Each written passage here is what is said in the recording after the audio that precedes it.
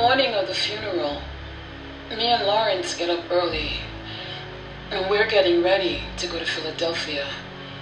My uncle's up, and he's getting ready to head up to New York for his meeting with Blackie Napoli and Bobby Manna.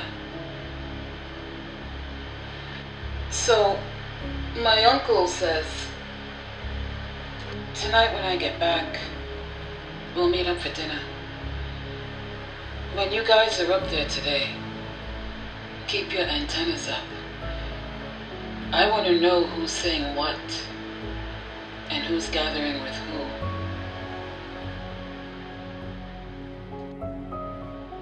As Philip Leonetti and Lawrence Merlino were on their way to Philadelphia for Phil Testa's funeral, Nicky Scarfo was on his way to North Jersey to meet with Blackie Napoli and Bobby Manna in the back room of an Italian restaurant in Hoboken to discuss the future of the Bruno crime family, and more specifically, Little Nicky's future as its boss.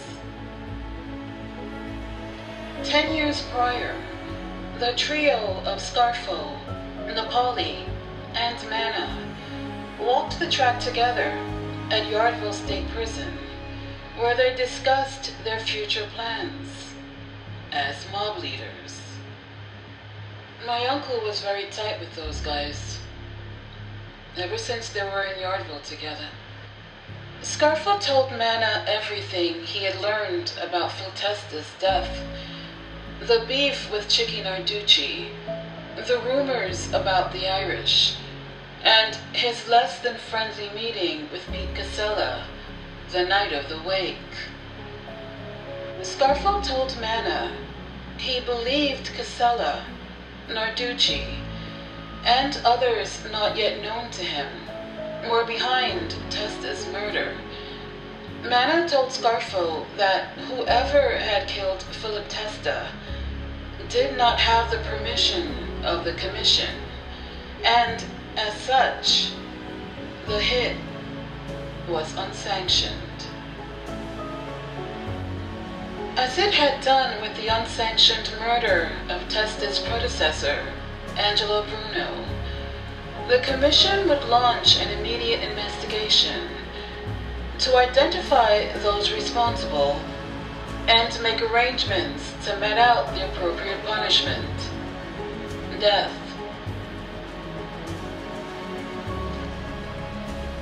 Sitting at the head of the commission was Manna's boss and Scarfo's friend and ally, Vincent the Cingigante.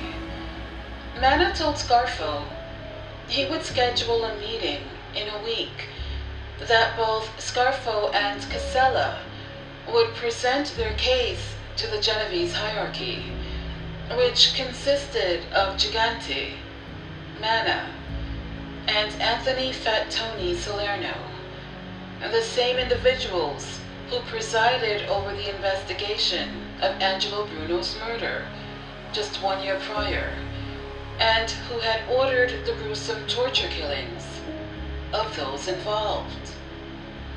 This time around, the Genovese would be without their Minister of Manipulation, Frank Funzi Thierry, who was on his deathbed in a prison hospital after being convicted of racketeering, sentenced to 10 years in prison. With or without Thierry, the deck was heavily stacked in Scarfo's favor, and Little Nicky knew it. In 1 week, he would likely become the undisputed boss of Philadelphia and Atlantic City.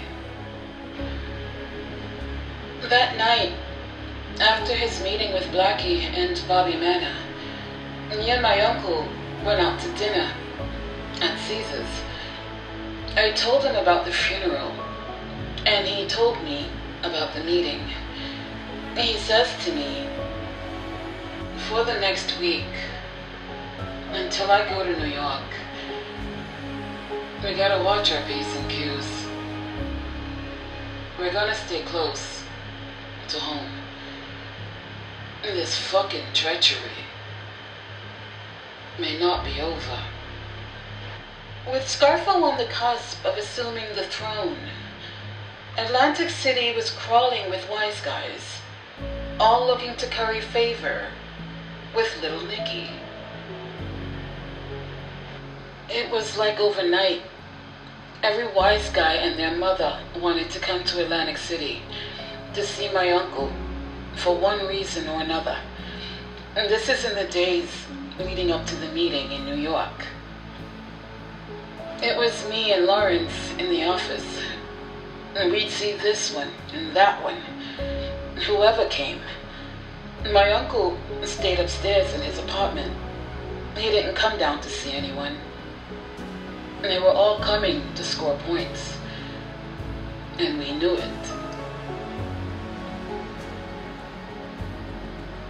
The day was finally here.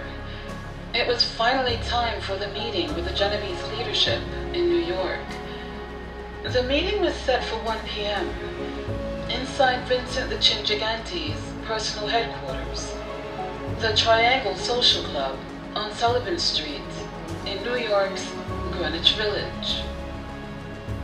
Nicky Scarfo and Pete Casella would sit before Gigante, his consigliere Bobby Manna, and his front boss, Anthony Fat Tony Salerno, and learn their respective fates as Gigante, the Il Capo di Tutti Capi of the Commission, dictated the future of the Philadelphia Atlantic City mob.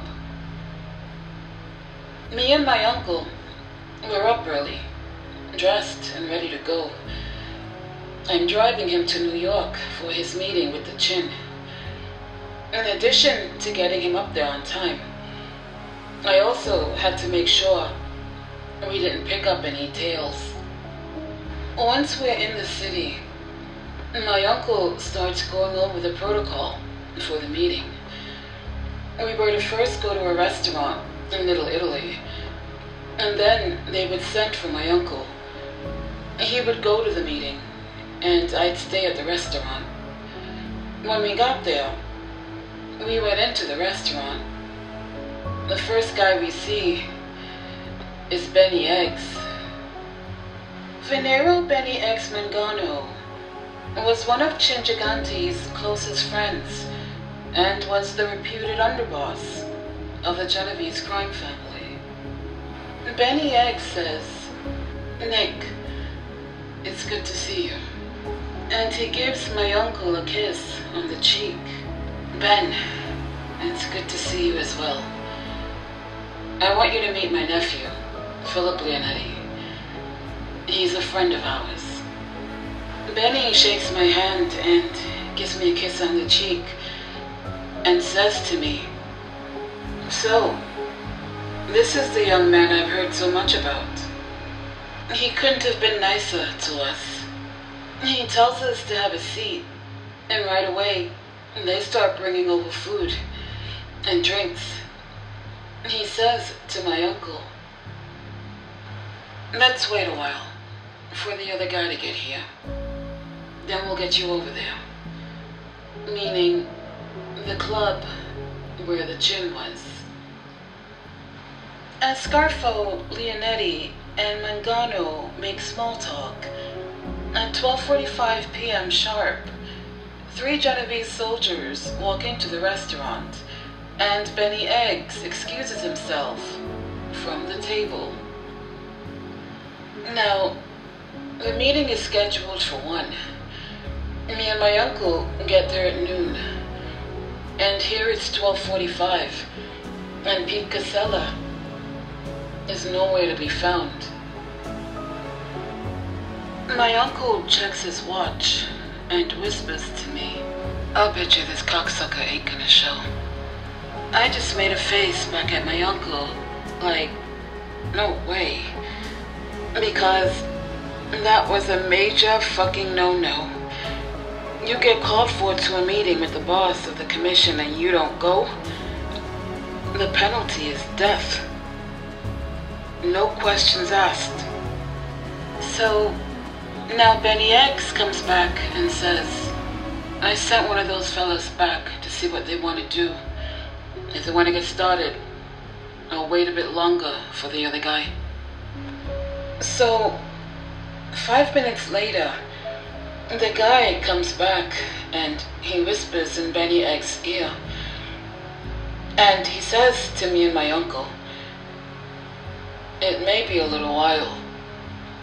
What Scarfo and Leonetti did not know was that while Scarfo had his ace in the hole with Bobby Manna from their days together in Yardville State Prison, Pete Casella had made a similar connection with a powerful Genovese captain when the two men were doing time together on federal drug trafficking charges. At that very moment, the Genovese captain was pleading Casella's case to Gigante, Manna, and Salerno, trying to intervene on his behalf by either swaying the Genovese leaders to name Casella the new boss of the Philadelphia Atlantic City mob, or, at a minimum, spare his life in the event Gigante was looking to make an example, as he did with Antonio Tony Bananas Caponegro. The whole time we're sitting there, the same guy who was running back and forth between Benny Eggs and the Chin keeps coming and going, whispering to Benny each time he does. All of a sudden, the door opens, and here comes Pete Casella. He has Rocco Marinucci with him. Benny gets up to greet him, and Pete introduces Rocco as a friend of mine, which means he's not Cosa Nostra.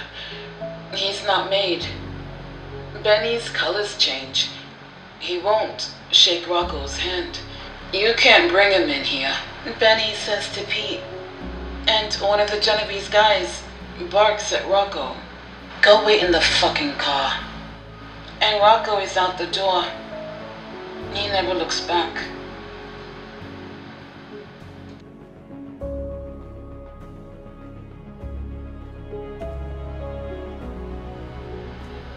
It was almost 4 o'clock, and Pete, he didn't even get a chance to sit down. The guy who was going back and forth all day, he reappears and whispers to Benny.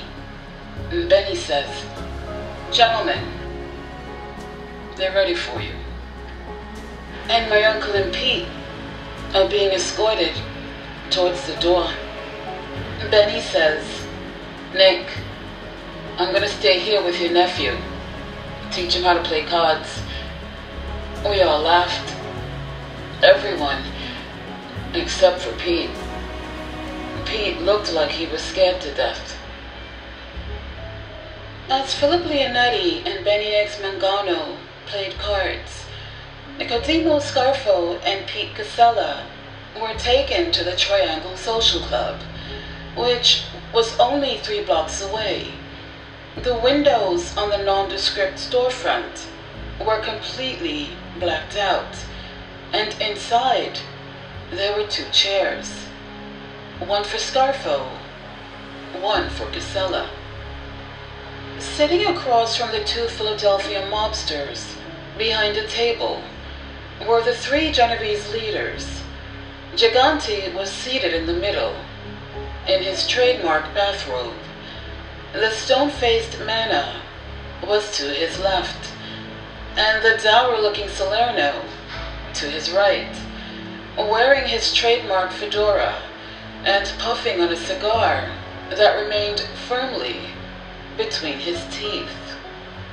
According to Scarfo, who later told Leonetti what happened at the meeting, Gigante wasted no time with pleasantries. He started the meeting by speaking directly to Casella. Listen, we know what happened. Don't lie to us. You lie to us, we can't help you. Tell us the names of everyone who was involved in this fucking disgrace of a plot. It was me. It was my idea. Me, Chicky Narducci, and Rocco Marinucci, and the kid Rocco knows. Scarfo said Fat Tony took the cigar out of his mouth and barked. This motherless fuck. The kid. He got a name? I don't know his name. And then he hangs his head in shame. Gigante smacks the table, and Casella looks up at him. And then the Don speaks. You are finished. You ought to retire immediately to Florida. You are forbidden from ever returning to Philadelphia. When you leave here, you get on a fucking plane and you disappear. You breathe a word of this to anybody, we will kill you. Your brother, your brother-in-law. You understand me? Casella nods his head, and Gigante gestures for one of the Genovese soldiers to escort him out of the club. As Casella attempts to shake Gigante's hand, Gigante stares at him in disgust and spits on the floor in his direction. Casella is whisked away. Well, Nick, I don't see anyone else here. I guess that makes you the no boss. At which point, Gigante stands. Scarfo approaches the table and kisses Gigante on each cheek, as Mana and Salerno clap their hands. Scarfo would also kiss Mana and Salerno in a similar fashion. Nicodemo Dominic Scarfo was now the undisputed boss of the Philadelphia Atlantic City mob. He had just turned 52 years old and was strategically aligned with New York's Genovese crime family and Vincent the Chin Gigante, the most powerful mob boss in the nationwide crime syndicate known as La Cosa Nostra. This thing of ours. The underworld in Philadelphia and Atlantic City would never be the same. That night, when Scarfo and Leonetti returned to Georgia Avenue, there was a small contingency waiting for them. It was Chucky, Lawrence, Salvi, and Frank Monty. I introduced my uncle to them as their new boss. Everyone was hugging each other, kissing each other on the cheek. The five of us go down to Angeloni's for drinks to celebrate. My uncle tells us we gotta let things settle a bit before we start making any changes. We gotta do it right, one step at a time. This is a whole new fucking ball game. Everyone was happy, but it seemed like Salvi was a little out of it. I think he was expecting my uncle to say our first order of business is we're gonna kill this one, or we're gonna kill that one, the guys who had killed his father. But my uncle was saying, we're gonna take things slow, let the smoke clear, which was definitely the right move for the organization. Nicky Scarfo enjoyed a steady stream of visitors to his Atlantic City headquarters over the next few weeks as members and associates of the Bruno crime family came to pledge their allegiance to the new boss.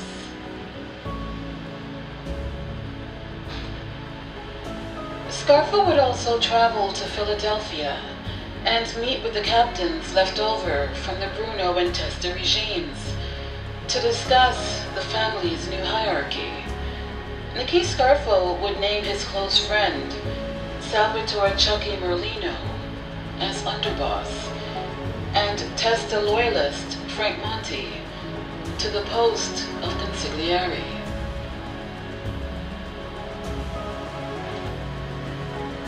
Within a few short months, Scarfo would name 4 new capo regimes: Joseph Chicky Cengolini, Salvatore Salvi Testa, Lawrence Yogi Merlino, and his 28-year-old nephew, Philip Crazy Phil Leonetti. Scarfo kept his old captain, Alfred Freddy Aizi, on board, but the old-timer was already semi-retired. Scarfo also kept Bruno-era captains Santo Big Santo Idione and Joseph Joe Scafidi in place, but took down John Johnny Capello, the brother-in-law of the recently deposed Pete Casella. Scarfo kept the treacherous Frank Chicky Narducci in place for the time being, but little Nicky had already decided that Narducci's days were numbered for his involvement in the bombing death of Phil Testa. Me, Chucky, and Lawrence, we were the only ones who knew what Pete Casella had told the Chin about the plot to kill Phil Testa. My uncle was afraid, if Salvi knew, or even Frank Monti, that they'd want to kill Chicky Narducci immediately. My uncle says, "We're gonna kill him. We're just not gonna kill him yet." As March turned into April, little Nicky and his new regime were in full swing. Business was good, and it was about to get a whole lot better. One day, me and my uncle are having lunch with Saul Kane and Lawrence, and Saul says, "Nick, I got an idea for you. You should start a street tax. The way it works is you tax everybody who's doing anything illegal. You offer them the protection and support of the family in exchange for them paying the street tax. I know it's been done in Chicago and real big in New York in the 30s and 40s. I think you could make a shitload of money doing this." My uncle's eyes lit up. He knew we had the muscle to enforce it. He made a face at me, and I made a face back at him. We both smiled. From that moment on, the imposition and collection of the street tax became our #1 priority, one of our biggest moneymakers. As Scarfo was setting out to restructure the organization, each made member had to formally come in, sit down with the boss and the underboss to talk about what they had going on. Guys had to come in and report what they had going on, who was doing what, so we could figure out what was out there and what we were going to collect, both as tribute and as the street tax. A lot of guys hadn't been paying Ange or Phil Testa the right amount in tribute for years. Some guys weren't paying at all. My uncle told everybody that came in the same thing. I'll tell you what, those days are over. You and your people, you're gonna pay what you're supposed to pay. Or it's this.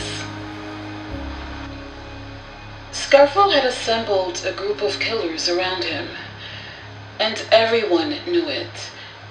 Despite that, there were those in the underworld who did not heed the new boss's warning. Men like Chelsea Stevie Boris, the leader of Philadelphia's Greek mob. Boris had blatantly balked at Scarfo's demand that he be forced to pay the mob's new street tax. Scarfo swiftly ordered his murder to send a message to anyone else considering not paying. My uncle had Long John set it up because he was close to Boris. Raymond Long John Martirano, the one-time aide to Angelo Bruno, who had helped Scarfo murder union boss John McCullough in December of 1980, set up a dinner party at a restaurant in Philadelphia and invited Boris to join him and his wife and several other people for a night out. Boris brought his young girlfriend to the restaurant, and everyone was having a good time, until two men in ski masks entered the restaurant and motioned for Martirano and the others to move as they opened fire on Boris, killing him with a barrage of bullets and killing his young date, who got caught in the crossfire. The cold-blooded mob killing of Stevie Boris sent the rest of the Philadelphia underworld scurrying to pay Scarfo's street tax, and Scarfo's crews were bringing in money by the truckload.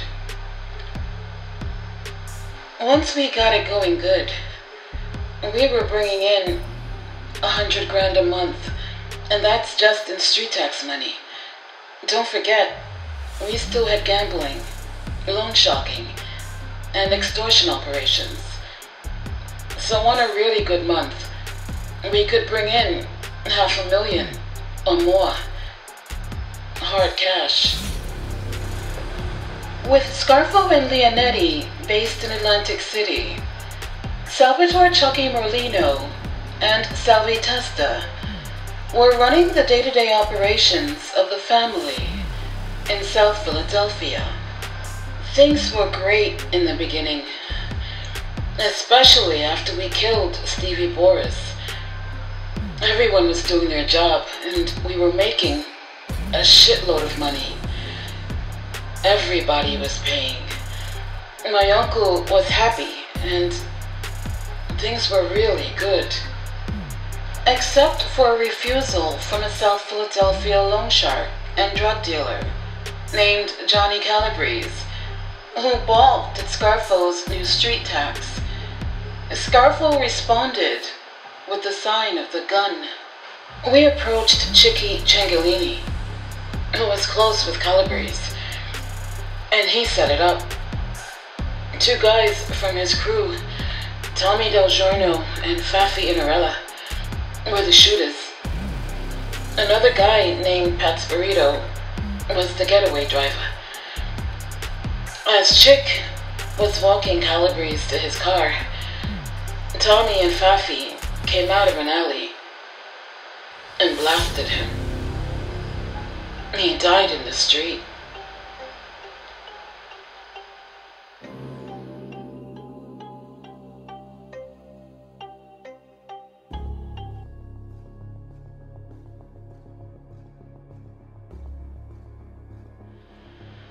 There's an old Italian card game called Ziganet. I'm sure that's not the right word in Italian. This is surely an Italian-American word. Anyway, the game, which is actually the Sicilian version of poker, was one of the biggest rackets in Philadelphia way back in the mid to late 70s, before all of the horror started. The games were run by a man named Frank Chicky Narducci. I loved Mr. Narducci, as I always called him. Sal and his son Frank, they were very close friends, and I was close with Frank's girlfriend, Sandy. Chicky was a barrel-chested guy with slightly bent ears, a bald head, and a purely handsome face, cracked in half, always, by the biggest smile I had ever seen. He was full of warmth, welcome, and generosity. Whenever Salvi said, "You want to go to Frankie's house?" I couldn't wait to put on some lipstick and hop in the car. Every Christmas Eve they had an open house, and people filed in all night long, starting at around 6 p.m. and finishing well into the early morning hours of Christmas morning. The basement was a big open loft space, and the food, it was endless. There was always tons of people and music and joy. Christmas Eve was a party, not a solemn, holy celebration. It was yet another opportunity to invite 1 billion people into his home, to partake in his food, generosity, and sense of joya de la vida, and enjoy themselves fully and totally. Naturally, at midnight, Chicky would enter dressed as Santa Claus, with a stuffed sack full of presents. Back to Chicky's Ziganet games. The action all happened in a little old converted garage in South Philadelphia, somewhere around 7th and Morton. I remember walking into a dark doorway with no signage, no lights, no nothing, saying to Sal, "Where the hell are you taking me?" "What? You don't trust me? It's Chicky's place.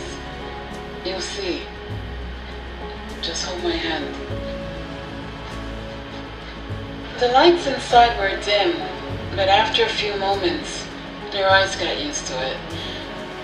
The space was no frills, bare walls, with fluorescent lights and cement floors, but the food table was lavish, full of trays of sausage and peppers, roast beef, roast pork, meatballs, broccoli rabe, baked ziti, garlic bread and salad.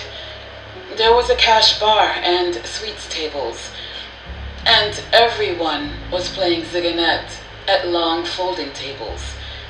Judges, big name lawyers, politicians, fancy pants mainline bankers, waspy white bread types. They all loved our way down here in South Philadelphia and just wanted to be a part of it all.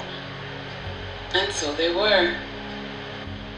The action was non-stop, and the noise was sometimes unbearable, with all of the people shouting and screaming and piped-in music in the background.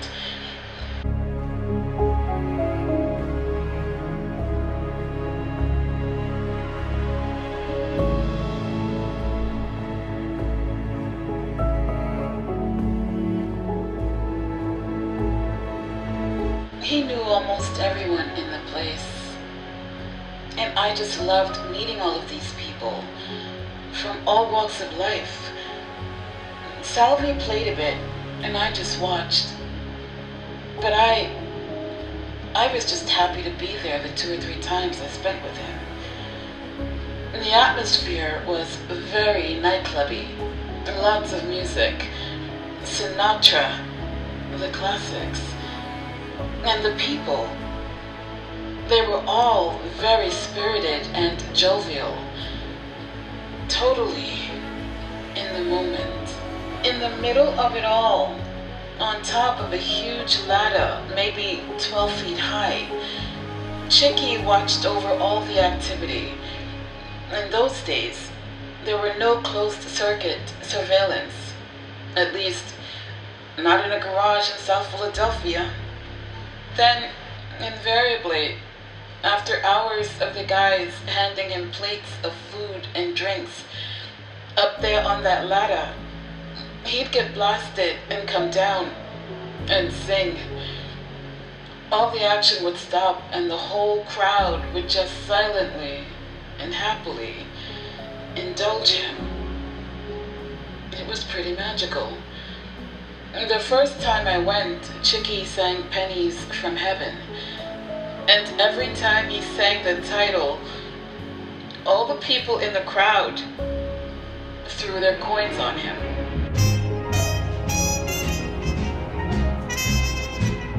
Every time it rains, pennies from heaven. Don't you know each cloud contains pennies from heaven?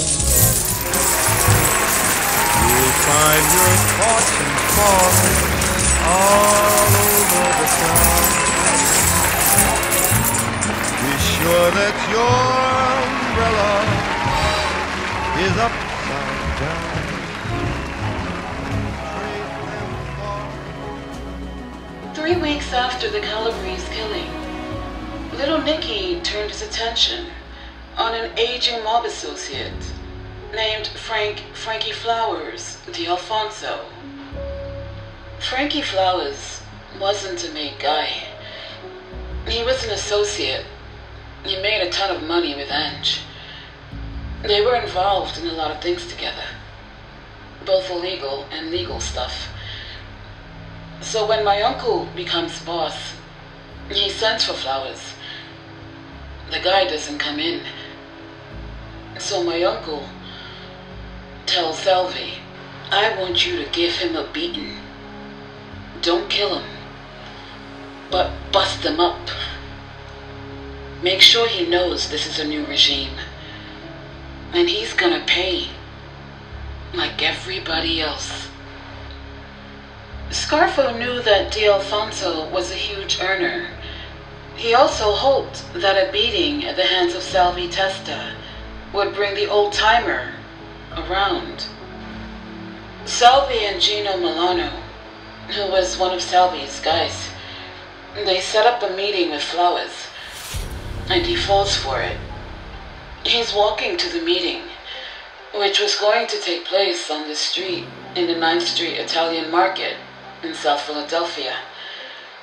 As he's walking, Salvi and Gino jump out from behind a car. Salvi has a baseball bat. Gino has a steel bar. They give Flowers the beating of his fucking life. They busted him up pretty good. When an ambulance crew found D'Alfonso, he was semi-conscious, bleeding in the street. At the hospital, it was determined that his skull had been fractured, his jaw broken. Several bones in his face were also broken, and one of his kneecaps had been shattered. D'Alfonso would spend the next month in a South Philadelphia hospital, recuperating. By the time he was out, it was almost Christmas, and Philadelphia's new mob don, Nicky Scarfo, decided to throw himself a party.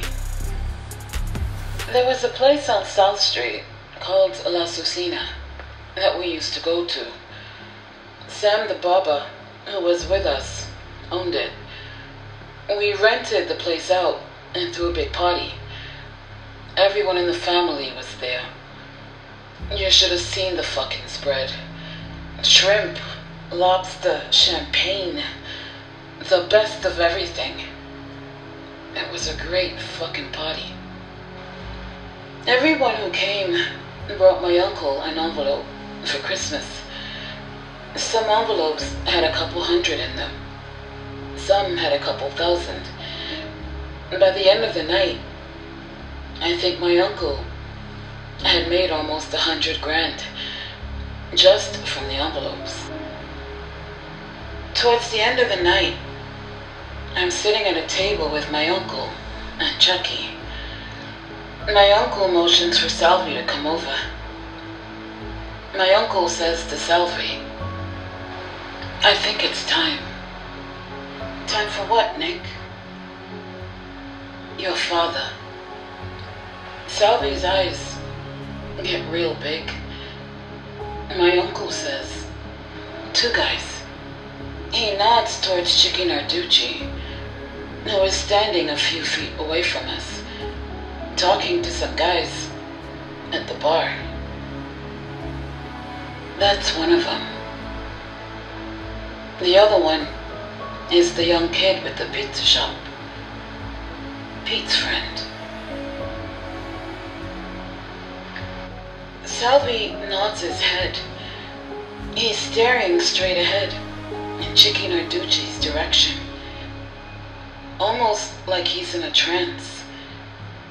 My uncle says, you handle it how you see fit. I want you to do this for your father and for this family. Salvi's sitting there, his eyes well up with tears. He leans in, hugs my uncle, and gives him a kiss on the cheek. He wipes his eyes and says, thank you, Nick. He gets up, and in the blink of an eye, he's out the fucking door. I think his emotions had gotten the best of him. No one knew that Pete had given up Chicky and Rocco Marinucci, except for my uncle. And the only people he told were me, Chucky, and Lawrence. We knew, but no one else in the family knew. Now we're here at the Christmas party, and my uncle tells Salvi he gives him permission to kill both guys. It was a great way to end the year.